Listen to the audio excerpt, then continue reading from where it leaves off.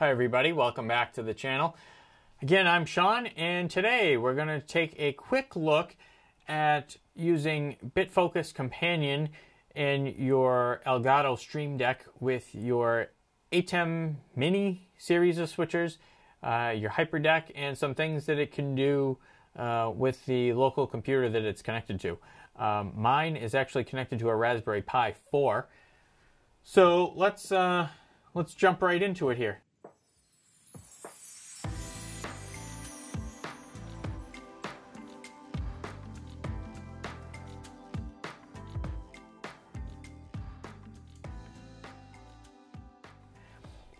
So what you're looking at now is my computer that I'm connected to the Raspberry Pi, and you're actually looking at the Stream Deck itself. So you can see how it changes as we click through things here. So the first thing I want to point out is the top button here, page 1, button 1.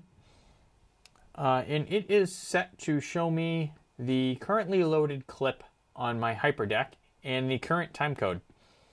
So right now I'm looking at clip 2 that starts at 3 minutes and 39 seconds on time code. And we can do this by up here in the text area. I've got clip, colon, and then variable to show me the Hyperdeck clip ID and then the Hyperdeck time code. So this is 3 minutes, 39 seconds. That is exactly what the Hyperdeck shows on its display screen right now. So there are a number of things that we can do. So let's actually take a look at a blank button here. And we'll set this to a regular button type. Now you can come up here in the text and you can type $sign in open parentheses. And then this will give you a list of what's available. And you see you have internal.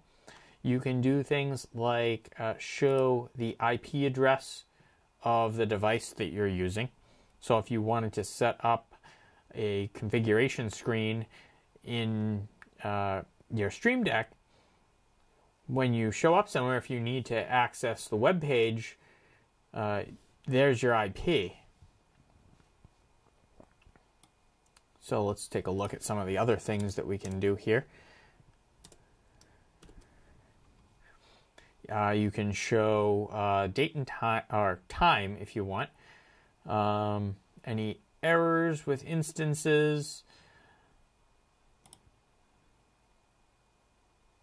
So you have 5 instances that are okay.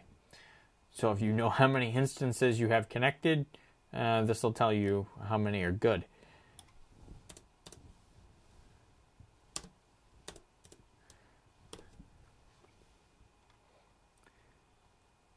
You can see here your ISO. You can pick the long or short names of particular inputs.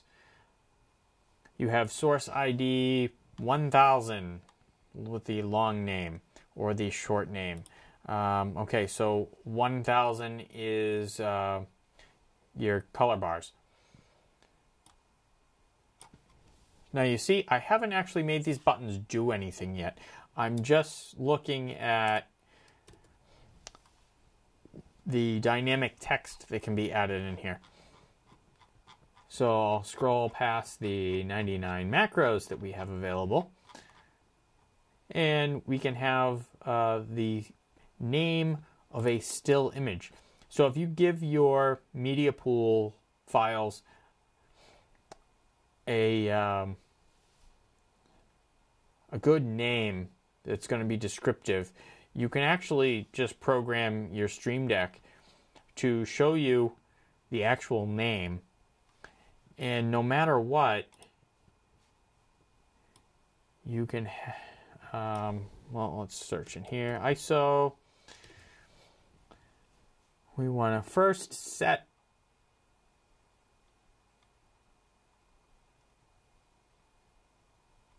our media source, media player 1. I'll set it to still 1. And then I'll add another action to switch program to the media player. So now I have a button here that I really don't need to change. If I press the button, it's going to bring up the still that I have loaded in my media pool. But if I want to change that, all I have to do is replace the file in the media pool with something with a good descriptive name, and it's going to update the name here. So I don't have to come back into Companion and change the name.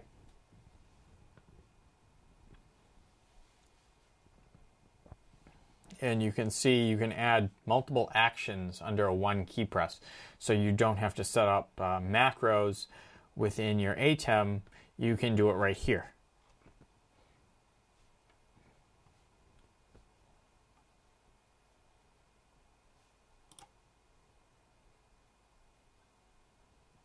And on my Hyperdeck page,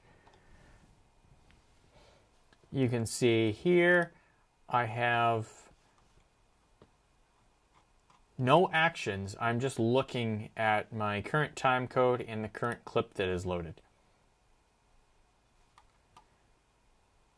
And I can come down to my clip 2 with the play button, and you can see here I have clip with that variable to show me that it's clip 2, and I actually do have it switching and plays the Hyperdeck and switches to the input.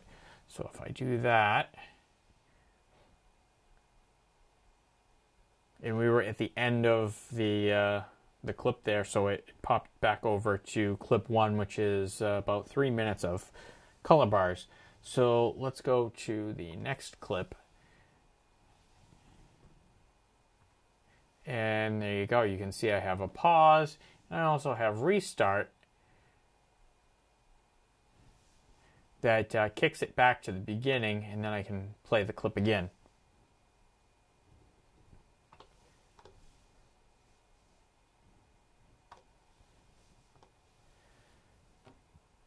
So I hope you enjoyed this quick little overview of using Bitfocus Companion and your Stream Deck with your ATEM Mini products and your Hyperdeck and your Raspberry Pi.